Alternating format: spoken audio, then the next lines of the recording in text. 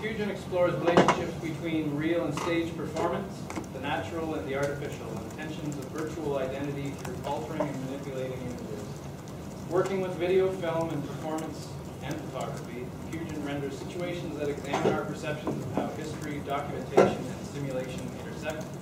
His videos and art have been exhibited nationally and internationally. He is a recipient of the K.M. Hunter Award for Interdisciplinary Art. Please give a warm welcome to Geoffrey Pugen. Thank you. Thanks.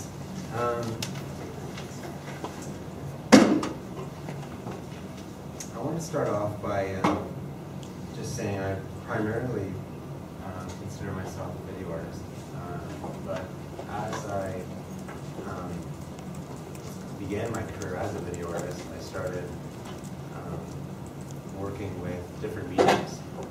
Photography and performance started to come into light more and more. And this happened mostly because people were asking me to do work in galleries, and I thought to expand the medium more to realize my concept. So today I'm going to show you a bunch of different works, but primarily I can still consider myself a video artist working with these different mediums.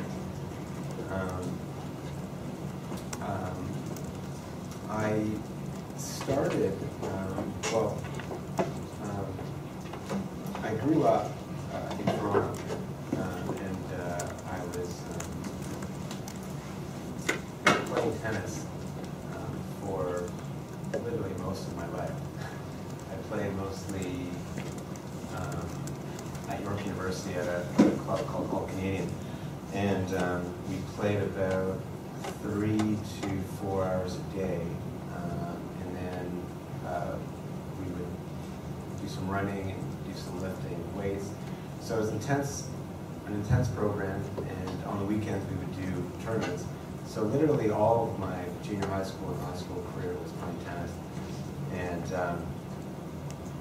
at the end of my high school, I got a scholarship to South Carolina, and I ended up playing tennis there for a year on a full scholarship. And it's funny because the coach there was like, you know,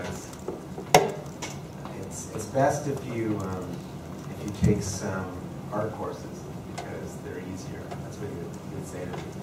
And he mentioned a couple of them. One of them was this theater course, Theater 101. Another one was guitar.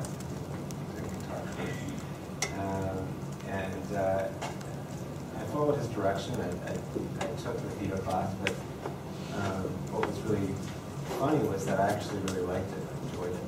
And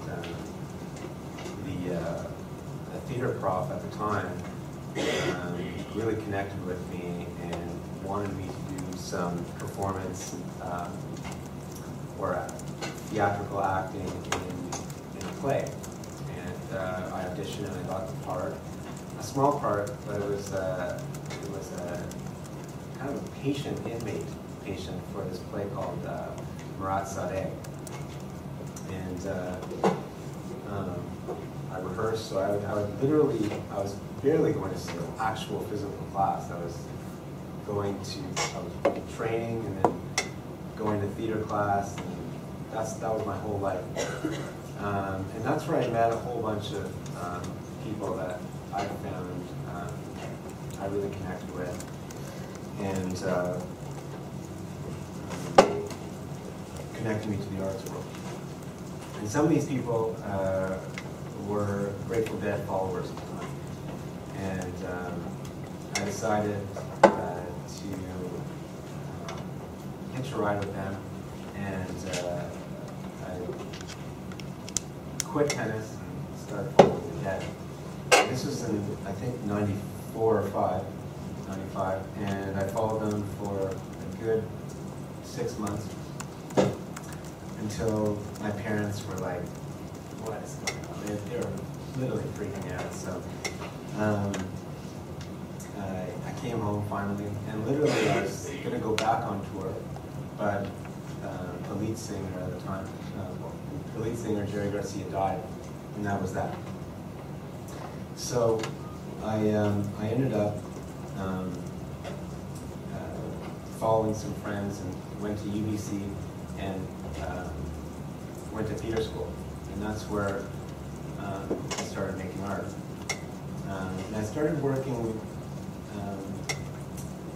doing performance, but I was more interested in the technical side of theater, so I started doing lighting and stage direction and whatnot. And then I ended up doing directing and directing other plays.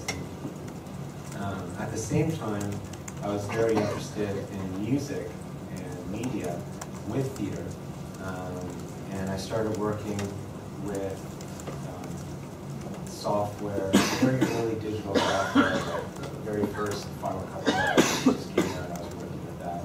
Very early Photoshop work, and that's where I was really starting to get connected to my personal expression. I was feeling confident. I moved back to Toronto and I went to OCAD, and I was taught by Lisa Steele, and she really, I was really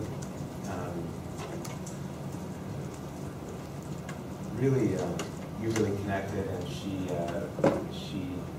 kind of led me through this insane journey. But I started making video work there, and I ended up getting very interested in this thing called, I'm sure you know of it, but it's called aerobics. And I was researching aerobics a lot. And what I found out was that in the 70s, aerobics was one of the first body fitness programs that was used by the United States Air Force. And I thought that was really interesting. And there was a lot of different postures that we see today that we are very familiar with. But the main through line to this was they wanted, well, their athletes needed to have a very high oxygen rate, like they needed to be basically the top shape to fly the planes at very high altitude. And so they created this aerobics program. And it was, it became a phenomenon. In the 80s, pop culture picked up on this, and Jane Fonda's workout came out, and it became a pop phenomenon. People were doing these weird exercises in their homes. They're going to the gym, they're working out. And this really, there was something about it that was very kind of related to theater and dance and sport that I really became connected to. I also thought it was very funny and absurd and very sexual, very sexualized. So I decided to explore it more, and that's when I created this project called Utopics.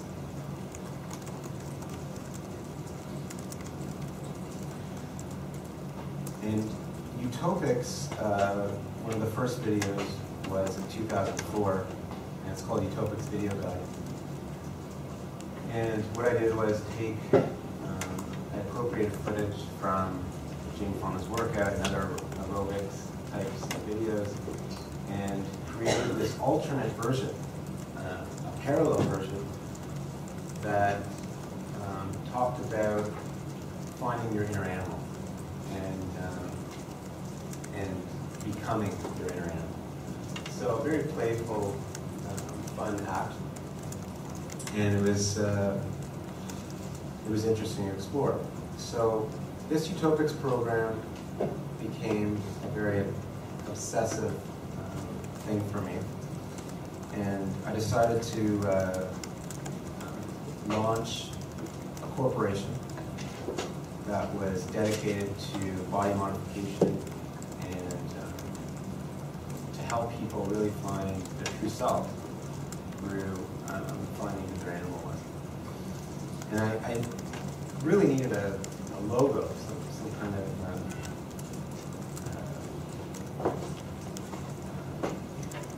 signature to express what I was trying to convey. And I came up with this. And it had all the things that I kind of wanted. It had this kind of fascist symbols in it. It had this unicorn coming out of the sun. And it was kind of had the humor and seriousness that I wanted to convey in this logo.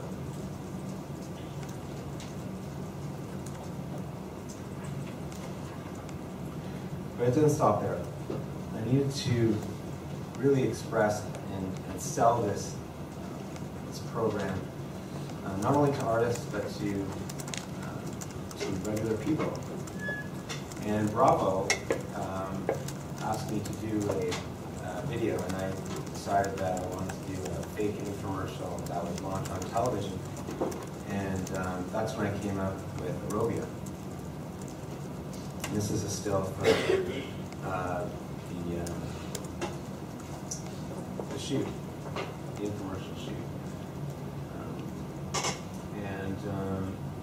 With every kind of program and kind of cult, there's always a guru person, like a figurehead. And I needed someone almost like an alter ego of some kind, or someone to express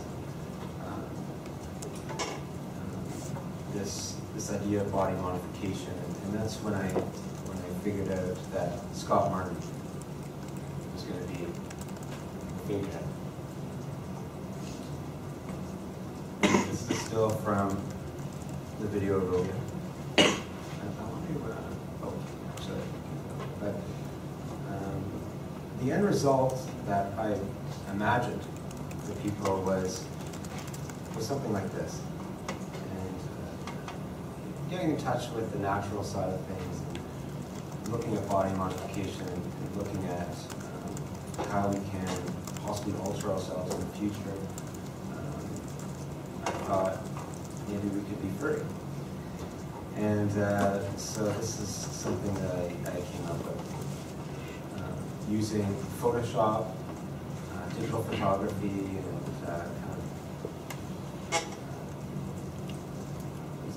content-aware tool that now is more prevalent in Photoshop. I was using it more manually at the time. This is 2004. I was able to actualize this idea more with this photo. And in the same way, there's a very fakeness to it that I really like. So there's this fakeness that runs through the whole Utopic series that people think it's real, but in the underbelly of it, it's very absurd and fake. But it didn't start there. That's right, it didn't stop there. I thought maybe we could put this to a test, and maybe I should really see if this program works. People could actually become animals and live out their true desires. And so I decided to create this retreat.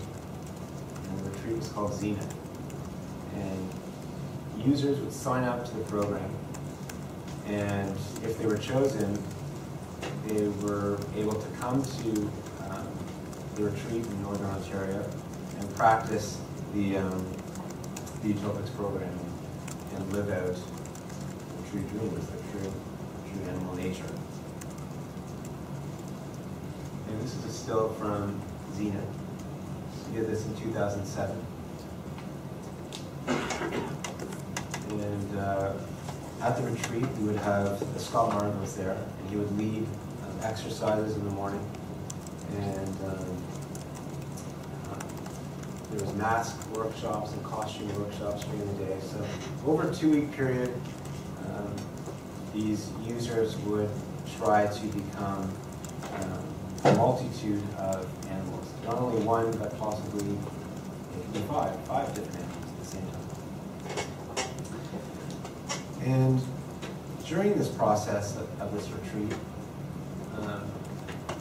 the group split into two. There was the group that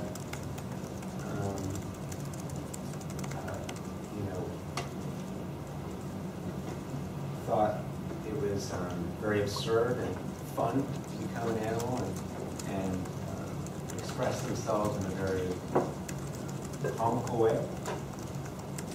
And then there was another camp of people that thought that they could actually become this animal through programming. And this actually kind of blew me away because I really didn't understand that maybe this was a real thing, that possibly people could get in touch with this idea and live it out. And Claudia Whitman really taught me that. And what happened was, at the retreat, she found this cave and actually lived in a cave for the whole time. And became this wolf character. And this is a picture of her holding the wolf. I want to try to show a clip.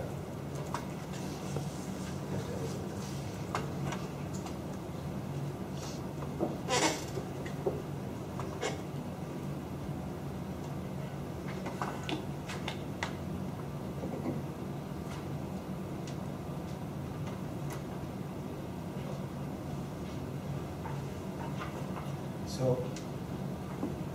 show a quick clip of the information.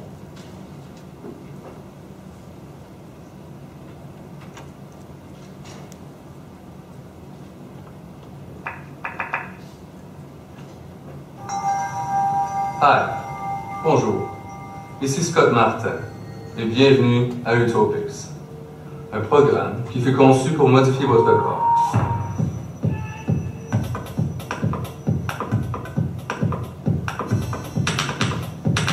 You will not feel intimidations, doubt, negative energy, guilt, hunger, weakness. All of these will be removed through our intense notification program. So we sent out a lot of these type of short infomercials, and what we got was a group of people from around the world traveling to Ontario to actually do this program. And what I did was I documented the process.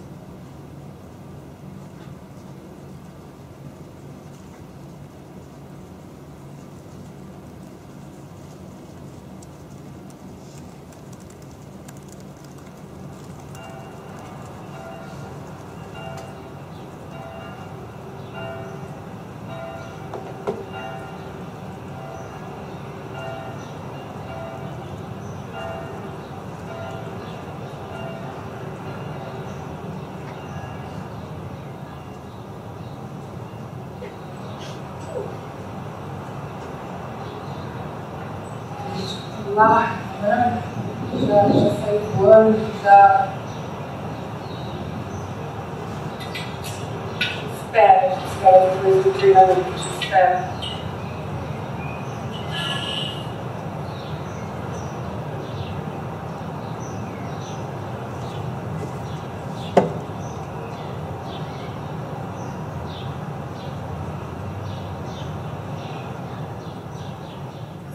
Agora, todos os momentos de São Paulo, o teu curso de tempo no Canadá, como ser humano, né, como cidadã, apesar da cidadania estar em crise no mundo inteiro.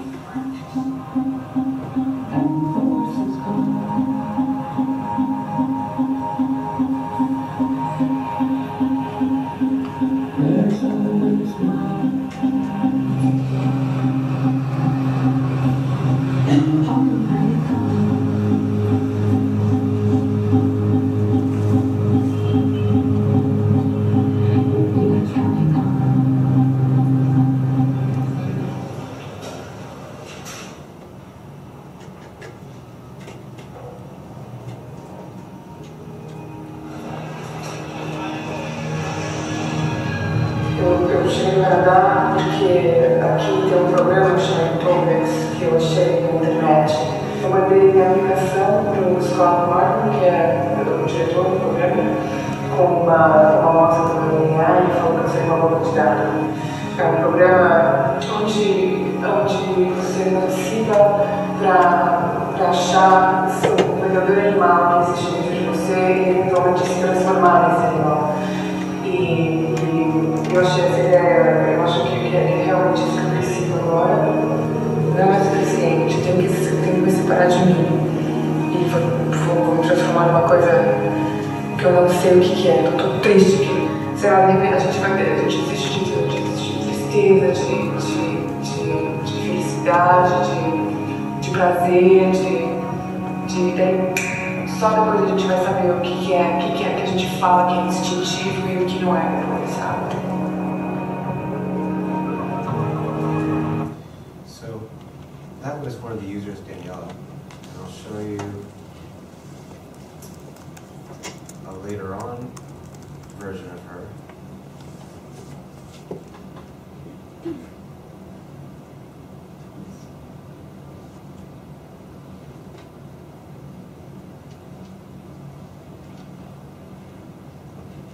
It's like these lights just right across, right above them.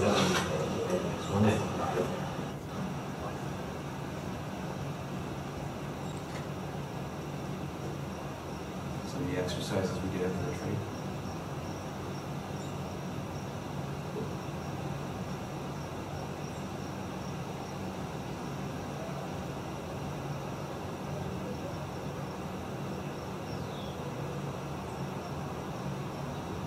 Na verdade, eu acho que essa experiência, o que ela tem de mais eficiente é que uma vez que você se porta como um ser humano dentro de uma sociedade, enfim, com a sua psicologia, cultura, sociologia, etc., que você vive uma situação mental e física de um animal, o que acontece é que cresce o espaço da sua mente.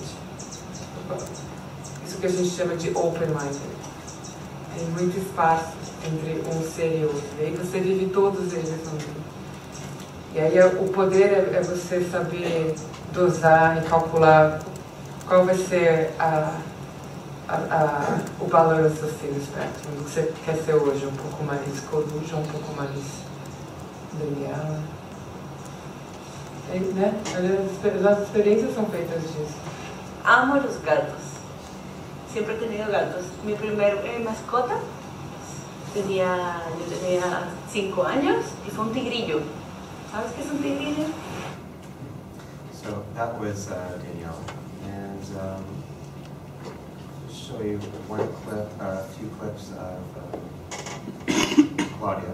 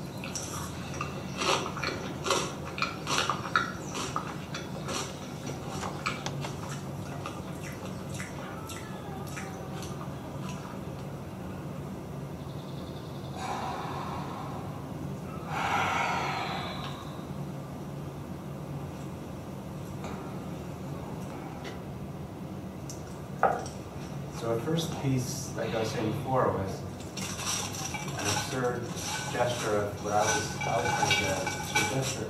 And then when Claudia came out, she was actually taking this for real and really taking it seriously. And the whole project then changed from that point. And then what I tried to do was try to manage these two worlds, and they both collided in the film.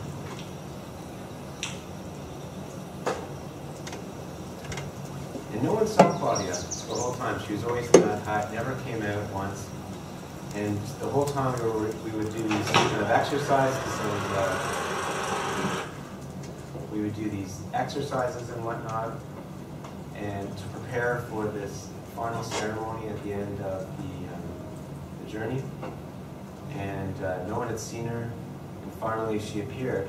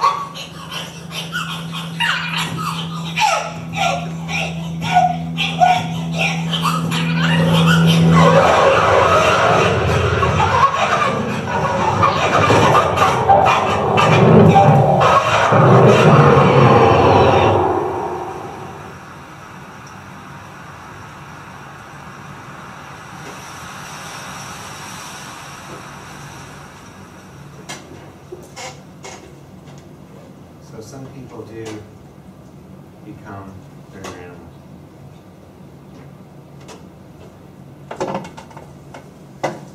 And we see the film continues her journey at the retreat.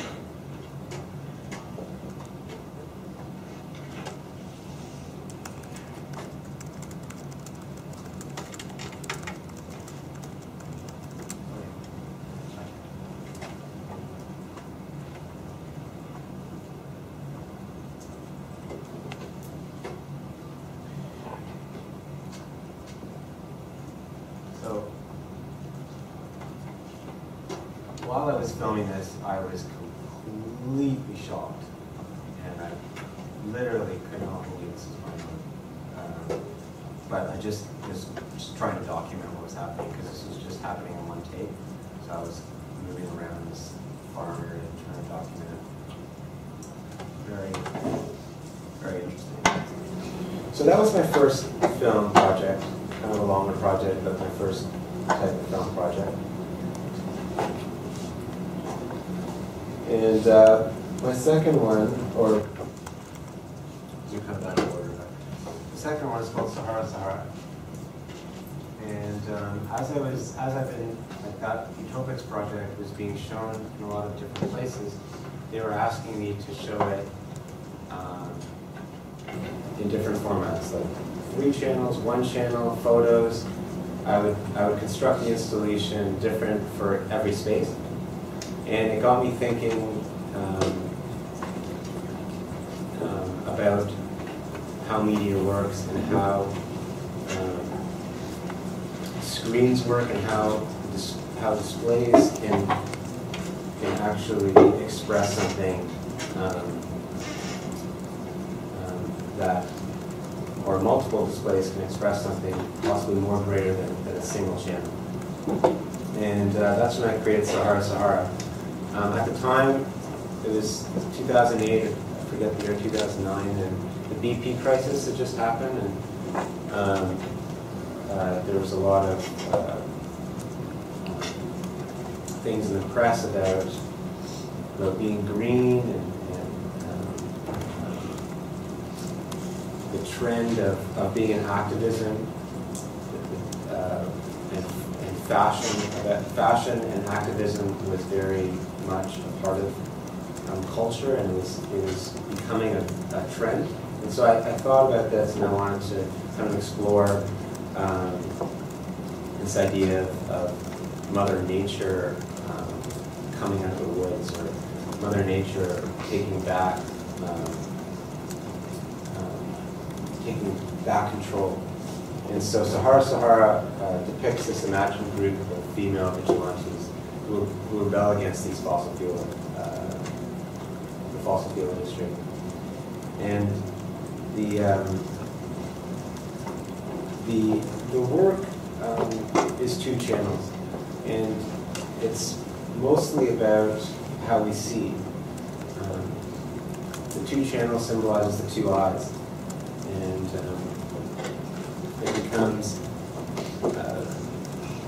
very interesting in how we formulate images in our mind. We have 2 eyes, we see 1 image, but we actually see 2 images. So there's something about how we perceive images and decipher them that I thought was really interesting with this project. And this is an installation shot from the Museum of Canadian Contemporary Art. I use mostly, in my earlier work, this is, I guess, earlier work, I mostly use dancers, not actors, mostly because they're very connected to the body. And this dancer, her name is Alison Denham, and she choreographed this piece, and she also choreographed the aerobics kind of program and the dance that went along with it. And I just want to show a quick clip.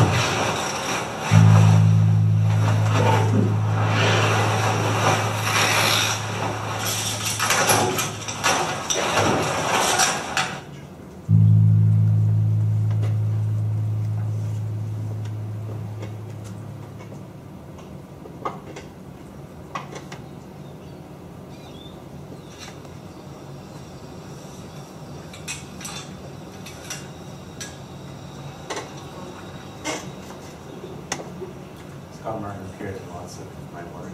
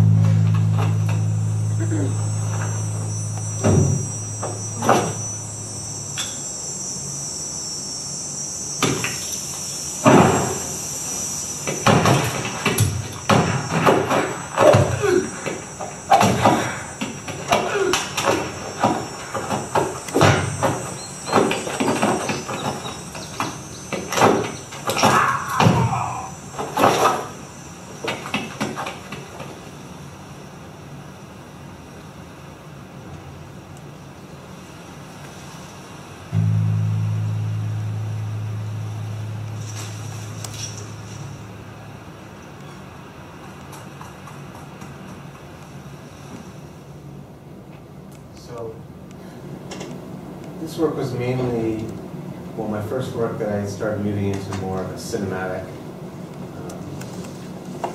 realm. I was interested in the chase scene and man versus woman. For woman would be Mother Nature, and man would be this technological force. And so in the movie, there would be the female vigilantes and the bounty hunters were the men, and it was man versus woman chasing constantly back and forth.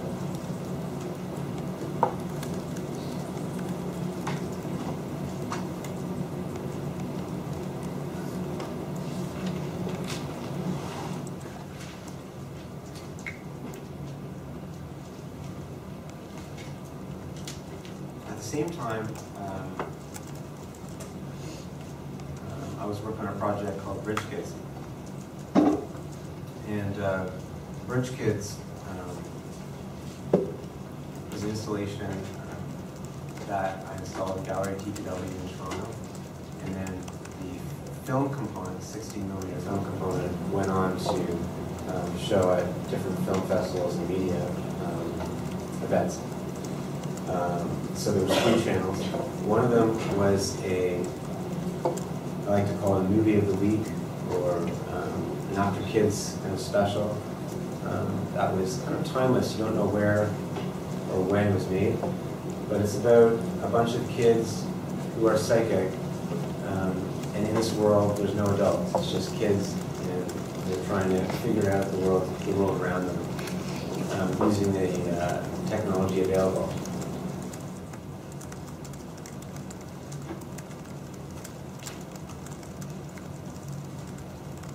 The work is mostly inspired by J.B. Ryan, who is an American botanist, and he founded the scientific research in parapsychology,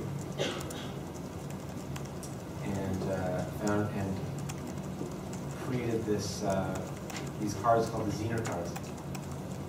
You might have seen them. They're these strange cards that have like a square, a star, a circle, and what he would do is he would test subjects, mostly women actually, test subjects, and if they guessed the cards correctly or they knew the cards correctly, you would then be psychic.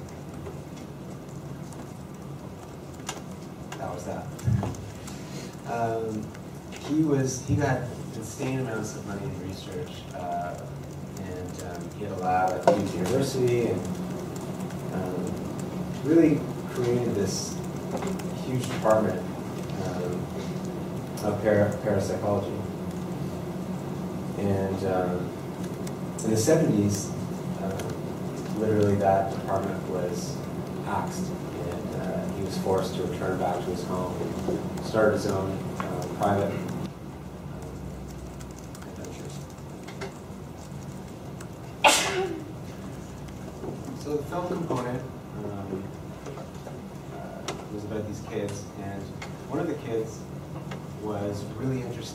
and one of J.B. Ryan's patients, this woman named Julia Denzig. And through reading books and through reading these psychic books, she decided that she would reincarnate her back into the world she was in. She attempted to reincarnate her back into the world she was in. And that's what the film is about, her trying or attempting to do that. The other representation of Julia Denzig was a virtual bust of her.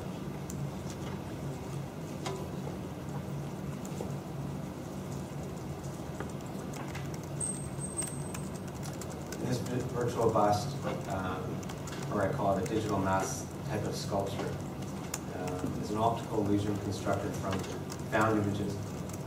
The mask temporarily displaces the capacity to identify how an image occupies 3D space, creating conditions in which the spectator seeks to locate the realness of a virtual image.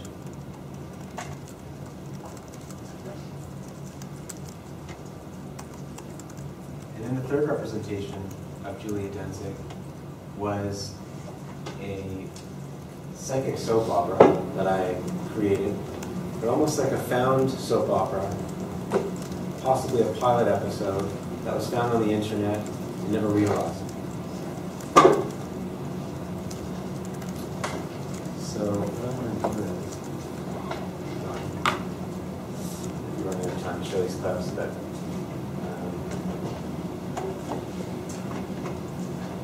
quick clip. Show bits of parchment each one. There's not correct. Start off with Julia Denzig. It's basically about a 2-minute loop.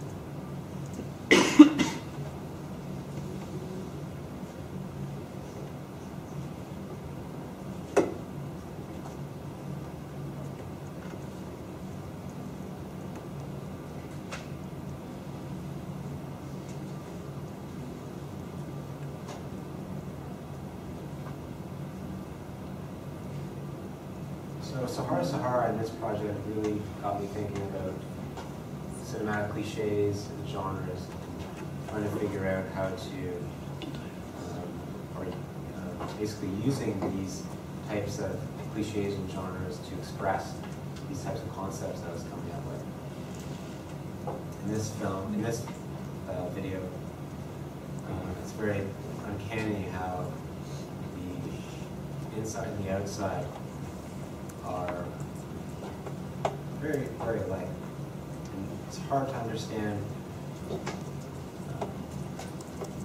how the image occupies the space, and where in the space it is.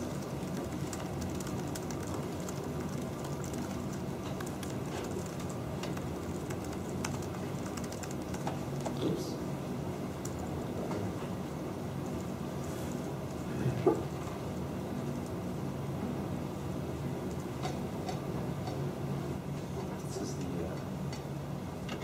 Blind experiments, psychic soap opera.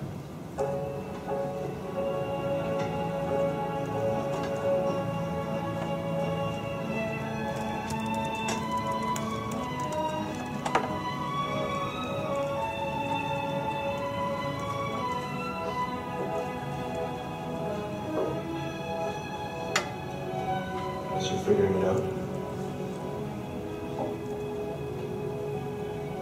I'm sorry, I don't mean to bug you. It's just that what you said yesterday was really effective.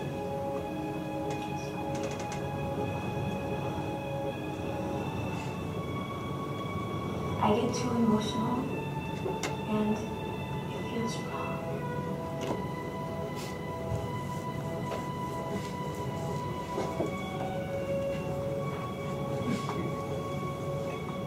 So you did get my message. Yes. I just don't know if I can see you anymore. I just don't know if I should see you anymore.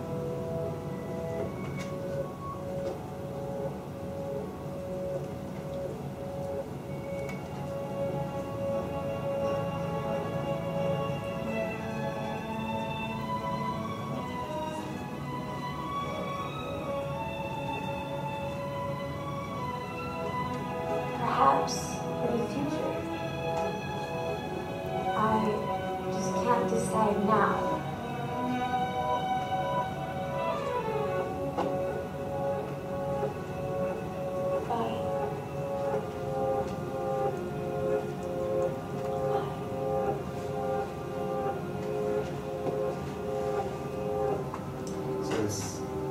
Terrible soap opera that infiltrates our lives. The Ryan experiments. In my research, it was really interesting. J.B. Ryan had all these subjects that were all women, and there was these strange kind of stories that I was hearing. That's why I came up with this kind of subject, soap opera story between J.B. Ryan, who was the professor, and his student subject love story. And then the third video, Bridge Case, shot on 16mm film. It's a little bit longer, so I can't really show. Maybe I'll show.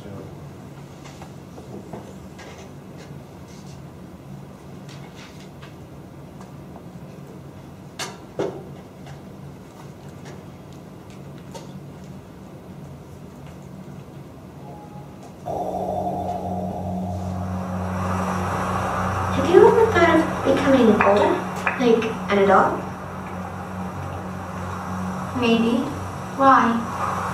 I want to be a lady, like from an old movie.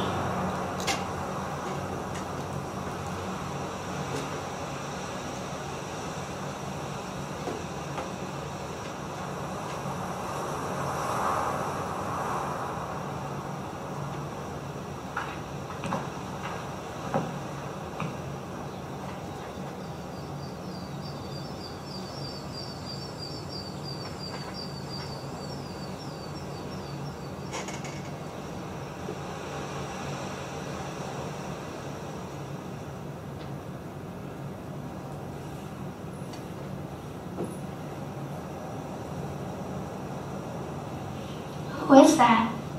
Julia Denzig.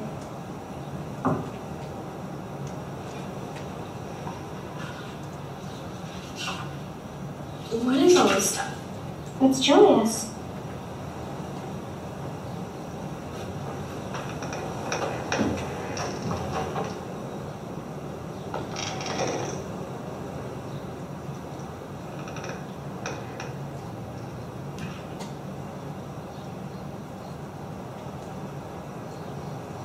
How did it all get here?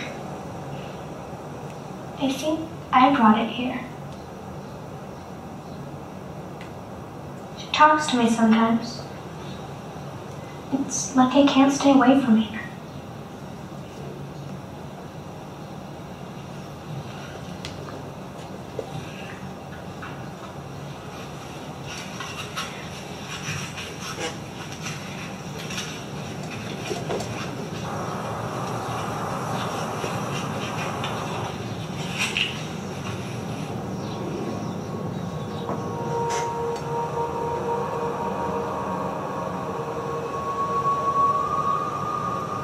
Where are you going?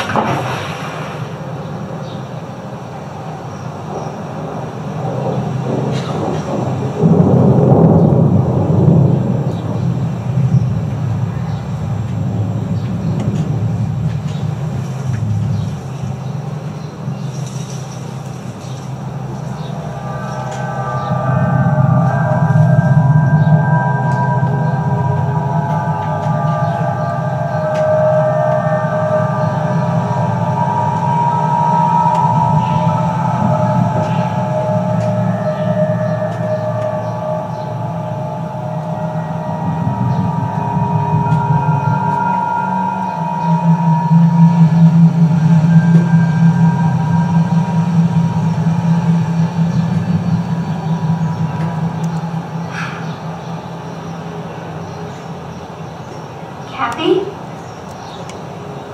Kathy? In 1972, Rand convinced Canadian biophysicist Dr. Alfred Edgar Leband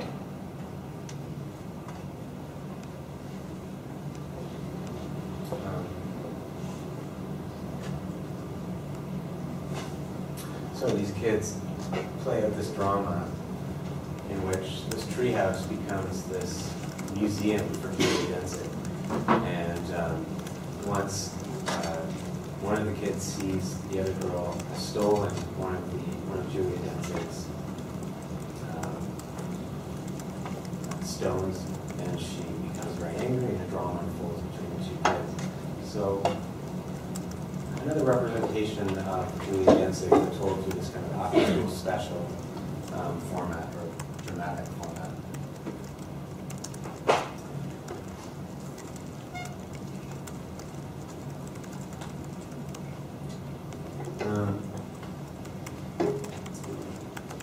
About a year later, I started playing tennis again, and I was with Titty Ushfield, and I said to him, we were just playing, and I was looking at him, and I was like, you look exactly like Bjorn Borg. It's very strange, it's very uncanny. And he was like, well, I try to play like him. And I was like, that's extremely strange. And from that point on, we decided to reenact the 4-set tiebreak from the 1980 Wimbledon Gentlemen's Singles Final. And I was always working with performance before, and I had done performances myself in university from the beginning, but I never thought I would then start performing myself again. So this is a very strange thing, but I felt that I could do that because I knew tennis. John McEnroe was literally my idol growing up. I would imitate him all the time. So I thought I could do this. We could do this. And so at Nuit Blanche, we decided to replay this tiebreaker 12 times and really simulate exactly the court, the clothes, the hair, everything that went on during that tiebreaker. And we did it at Commerce Court. Literally the day before the protests happened, the 1% protests happened in New York. Literally, those protests happened at the exact same location the next day. When we were doing this project in between 4 banks, we set up this tennis court. And it was very strange because we literally didn't know that anyone was going to come see this, but what ended up happening was thousands of people came every single time we played.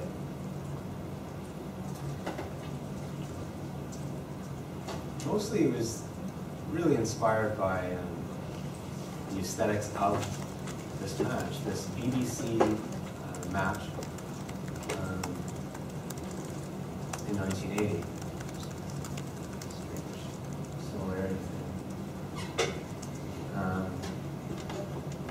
But what we did was we took the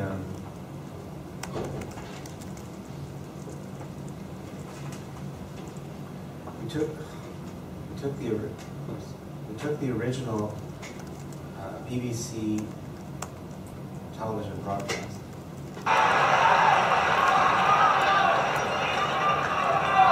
Strange wall. We transcribed it and made a code structure to memorize the shots, because we had to get the shots correct and do it stroke by stroke. Point of moment, because to date, since we first So we ended up no final doing this code where F would be forehand, B would be backhand, left volley would be LF, and from this code structure we were able to memorize the snatch. And the strokes were, they weren't exactly on, but it's once you memorize, serve to the backhand of Borg, and then he hits it to my backhand, it's pretty much the same.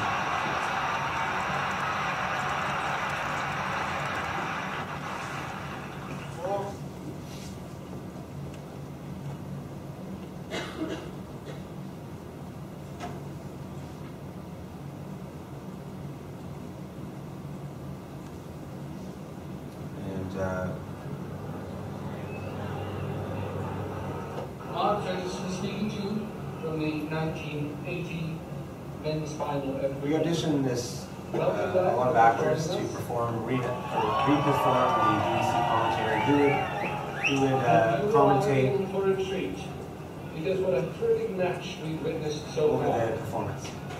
The players, Which is strange because live performances don't have that. Usually it's just a live performance, but we thought this would really add to the headband folds to the tight across his forehead, forming an impassive face. And on the west side, John McEnroe, the rash New Yorker who has been christened Super Brat by the press. Now, one thing that must be mentioned is the confusion resulting from McEnroe's indecisiveness. And instead of showing, this is a 24-minute exact documentation of one of the performances. So you can watch, if you've got time, you can watch the whole thing. But what I'll show you is, I'll just show you a 2-minute version of it.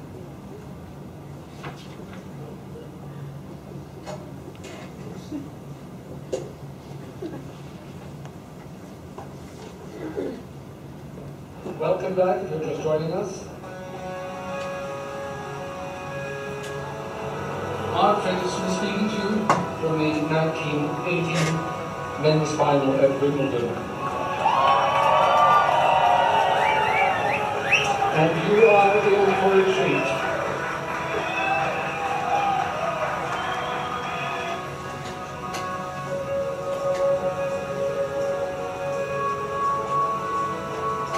Players, Bjorn Borg, headband fold, tight across his forehead, and on the west side, John McEnroe, the rash New Yorker who has been christened Super Brat by the press. What I have to do is come to the net, tap, and put pressure on him, attack his nerves. On to the next one.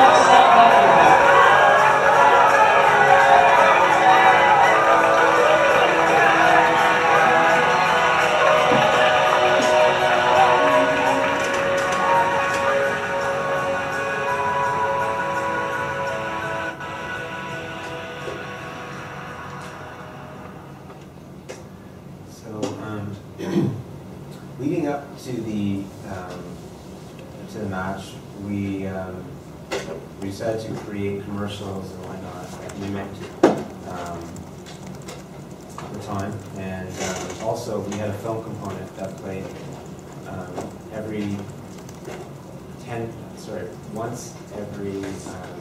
once on every hour for 10 minutes, and so we basically appropriated footage from BBC Wimbledon, and then kind of inserted ourselves into the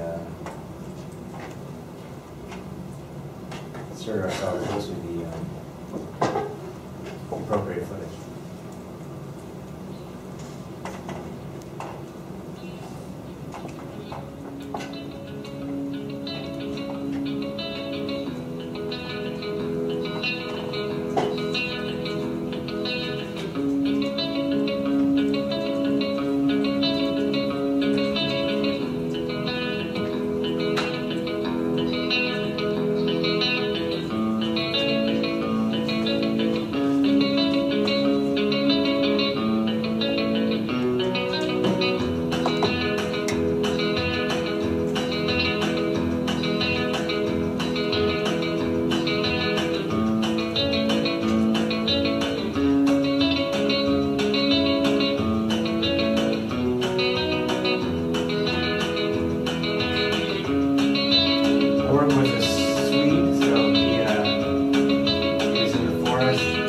woodsman.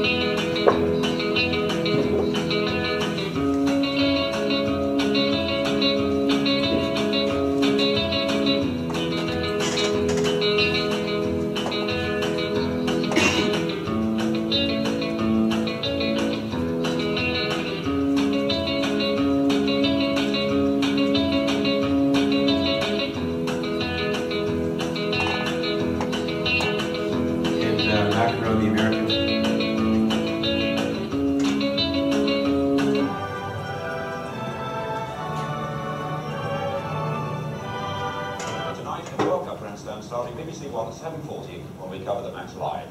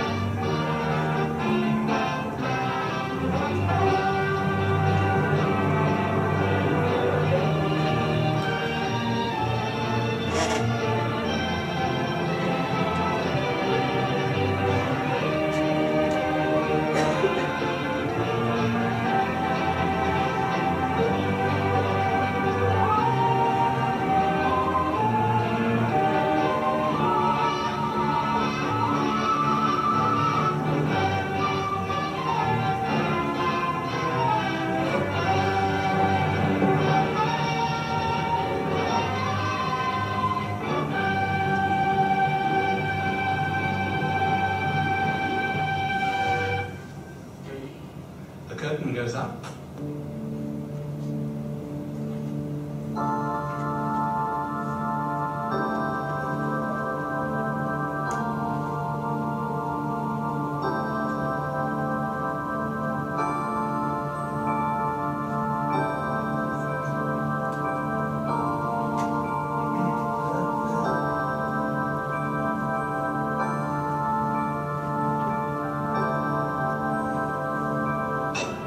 This is BBC One.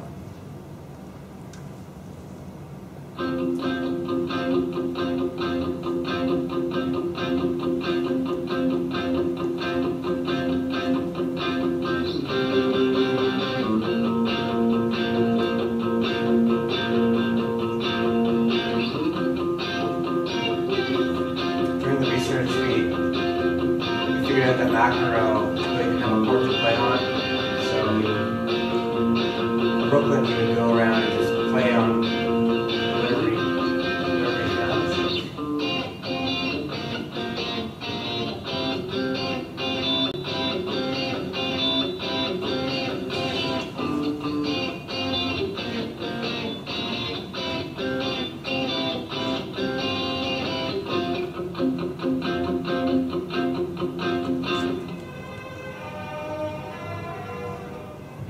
This goes on.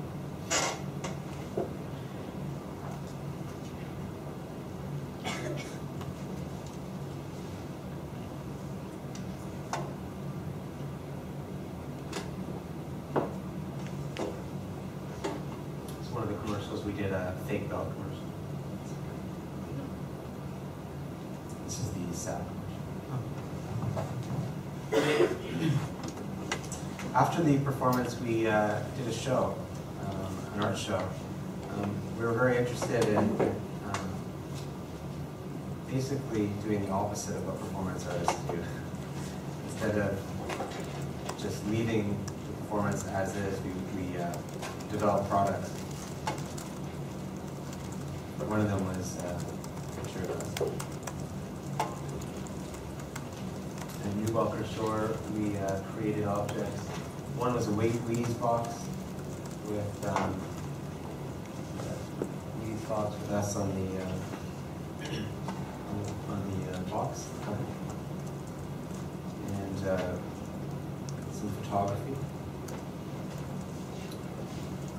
One of the commercials I think I have it here, but one of the commercials we used Grateful Dead songs in the background because actually they were aligned with that. So this photo kind of mimics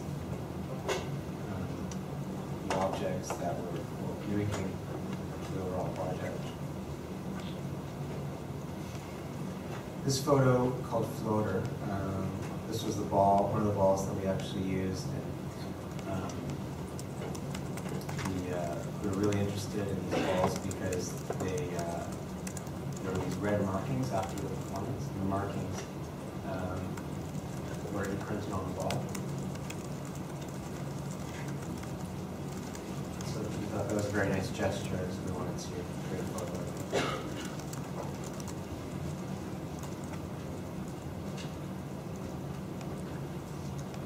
We wanted to create an object that was a rectangle like a tennis court, but also was like a racket. So we created this kind of optical strung stretcher using tennis string, an actual stretcher to create this strange racket.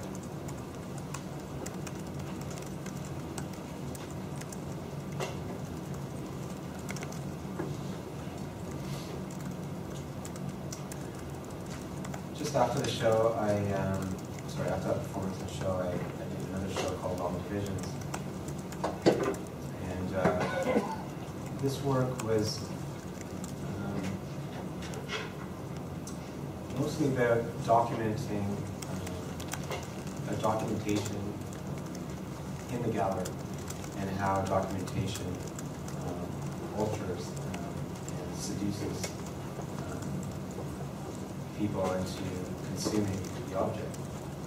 So I was very interested in this idea, and I was interested in science fiction. And so I documented this rock that I found, and documented it in the gallery that the show was put on at. And there was a rock photo, which is this, and a rock video. And I really liked that kind of play on words as well. And that rock then emanated throughout the gallery and transformed the gallery.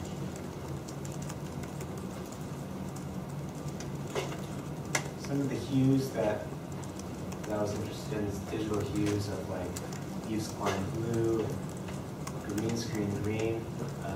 That actually, when I photographed the rock, were actually emanating from the rock. I wanted to display this in the gallery and create this kind of ominous atmosphere. So I came up with this blue room photo. It also mimics the blue screen and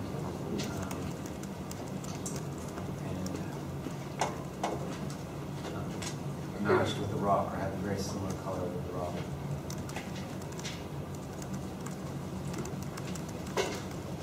So the rock becomes very transformative and fantasy-like. So the plinth in the gallery would then become this kind of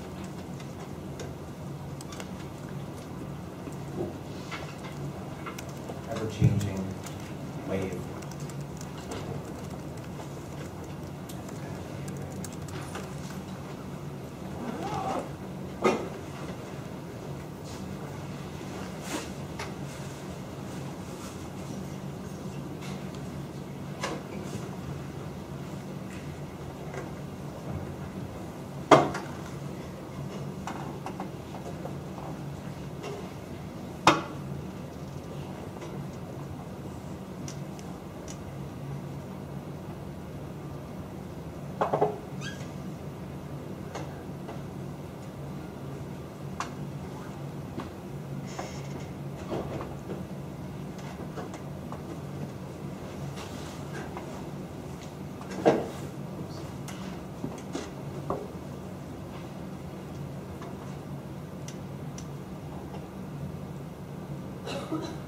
And this is a still from the rock video.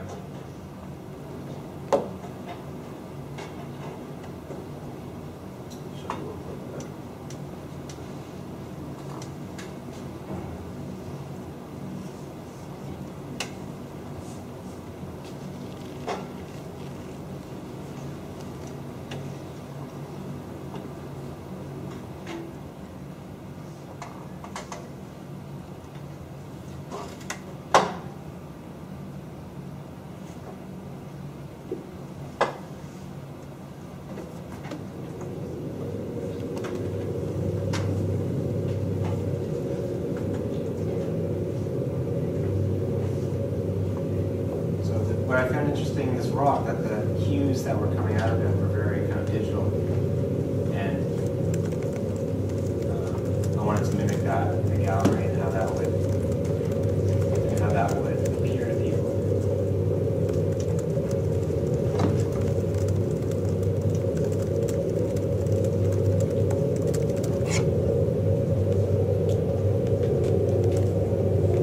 The rock took on a life of its own. I mean, it's almost like a planet or some kind of science fiction universe.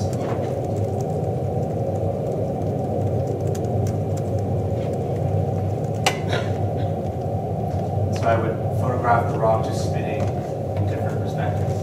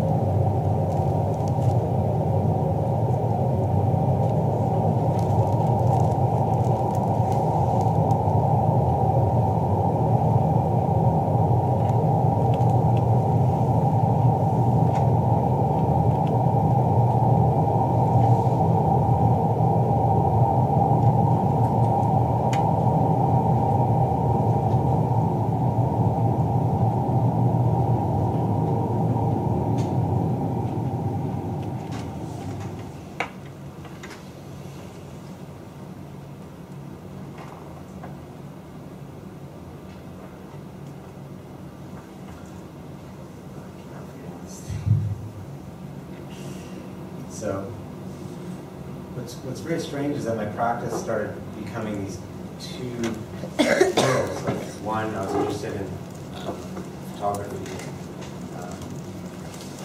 how photography was very transformative, and how I could create alternate worlds with photography, but also how I could create alternate worlds with performance. So I was basically straddling these two worlds. Visual, media art, and performance. Last year, Art Toronto asked us to come up with something for Art Toronto, and we came up with this idea called Hurdle. And the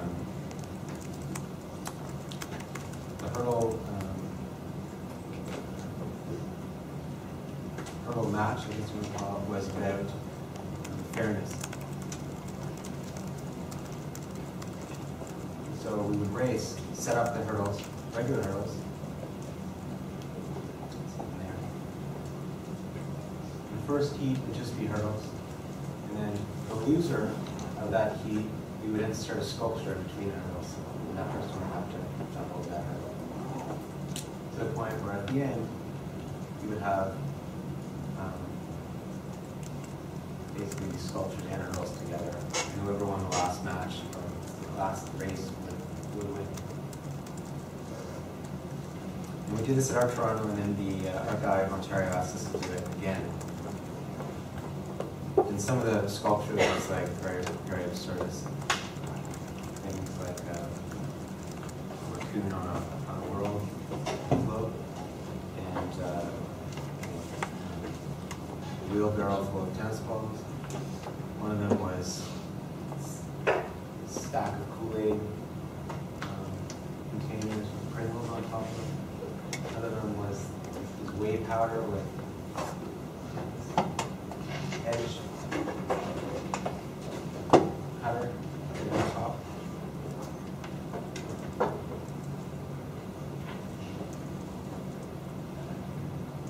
And people really got into it. I mean, the thing about these kind of spectacle art performances is that the audience really becomes the audience. That they get extremely into it.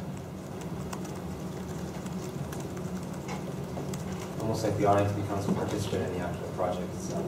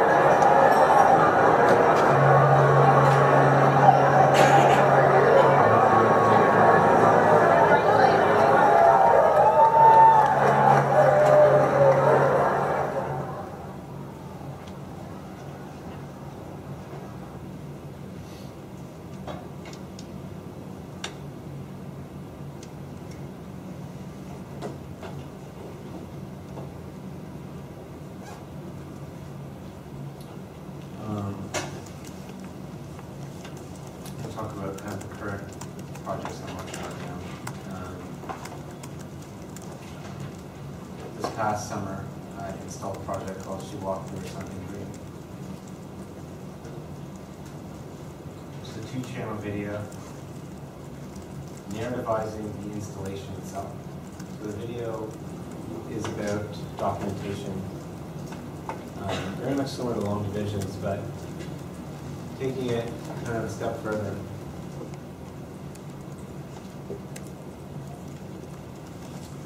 I went down to Leslie Spit, which is this strange place in Toronto. I don't know if you guys know it, but I got a bunch of wires and these weird rocks that were actually just rusted material that had been, I guess, stuck together and just over the years it became this rusted rock kind of garbage thing.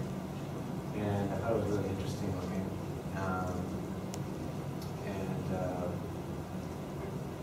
I decided to put an engine back. But I thought what's interesting about this show is that one, the Leslie Spit objects reminded me of space or something foreign, very alien, almost like Mars. And so I wanted to create a show that was a show within a show. And so the actual documentation of the show is these kind of Leslie Spit garbage in the back. But in the video documentation, a lot of these objects have been are changed and they're in different places. So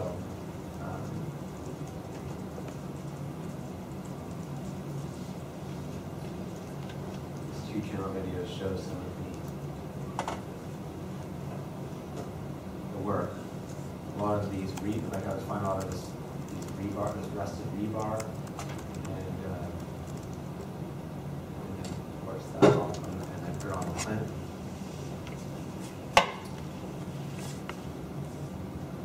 And then I would animate these graphics to kind of show this idea of this rock transforming over time. Show a little bit of video of this. But the video shows this fashionable gallerist and shows these installers and shows them creating the show that was installed in the gallery. And it's similar to Sahara, again, man versus woman, where the woman is more of the psychological force, and the man is more of a builder, a maker.